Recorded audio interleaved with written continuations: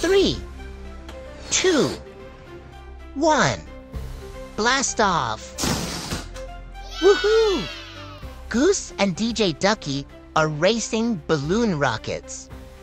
Let's see how they did it and find out who wins.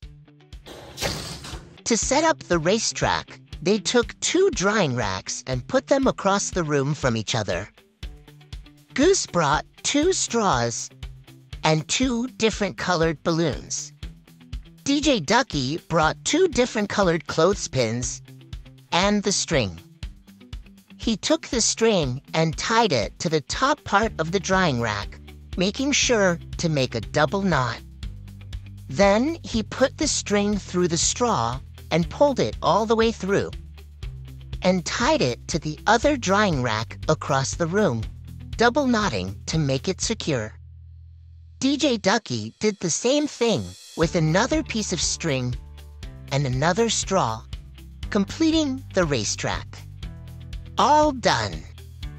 Next, DJ Ducky blew up his red balloon and closed it with a red clothespin. He wrote his name on the balloon rocket and decorated it with music notes because he loves music. It looks fantastic. Then, Goose blew up her gold balloon and closed it with the yellow clothespin. This makes sure that air doesn't escape the balloon. Goose wrote her name and drew stars on her balloon rocket.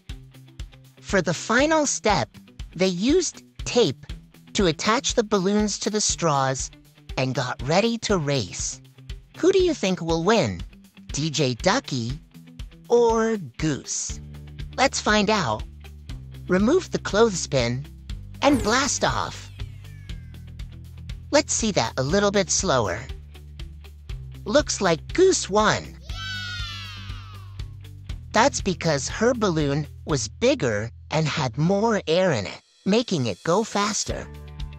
Try this at home with different balloon sizes and see what happens.